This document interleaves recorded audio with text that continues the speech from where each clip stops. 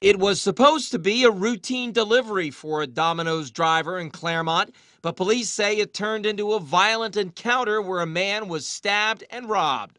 He wasn't sure where the residence was. He drove by a couple different times, finally got there.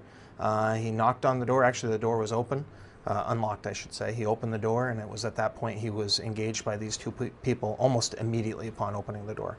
Police say waiting inside the building were 31-year-old Deborah Pitts and 34-year-old Jennifer Tozy. The one individual slashed at him while the other individual grabbed his wallet, broke it free from a chain that was holding it to his person, and then they fled the residence.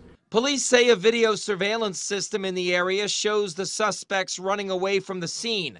Police say Pitts was quickly identified as a suspect from a witness at the scene. From the video, we could see the two people. We saw the other person, their a general description of what they were wearing, what they look like. Tozy was identified as the second suspect, and they were both taken into custody about 16 hours after the robbery. Authorities say the victim in this case suffered a knife wound to his hand but will recover. Bail for both women was set at $100,000. Both suspects have additional court hearings scheduled for later on this month. In Claremont, Andy Hirschberger, WMUR News 9.